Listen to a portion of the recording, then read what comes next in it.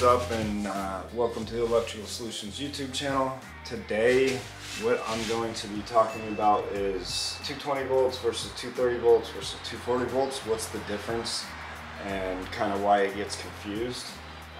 So nominal voltage is going to be your system identifier, whether you hear 220, 230, 240. It's technically the same thing. It's just given different because sometimes ratings change, the actual voltage change, and it kind of gets misconstrued within the trade. So then you're going to have your actual voltage, which is your voltage present. It's what you're going to test and actually get. It can vary from anywhere. I've seen it as low as, I want to say like 219 to as high as like 242 at the utility. There is a certain range that the utility has to provide to be within their guidelines.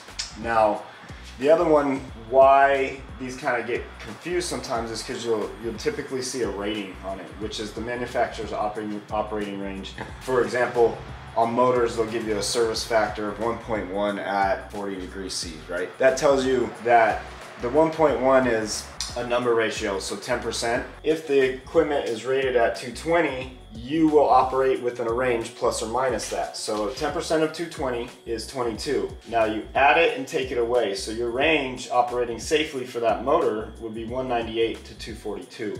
The thing is that changes, and you hear lots of, oh, I need 240 or I need 230 or I need 220. That is a misconception. It's technically all the same.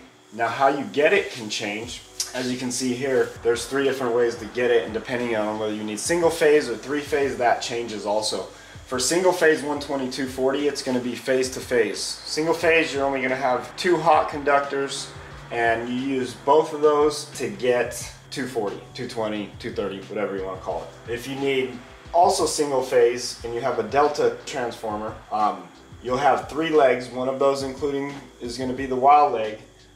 But you would take any 2 of those and go phase to phase, it will get you 240. Now when I say phase to phase, I mean there needs to be a load in between that, not just hook them up phase to phase, because you will get 240, but you also get a direct short and you can do lots of damage. The other way to get 240 is on a delta 3-phase 120 240 system, which will use all 3 phases with the high leg, all of them included, to get you that 3-phase 240 power, of course with a load on it, because if not, big problems. So to clarify once again, there is no difference in between 220, 230 and 240.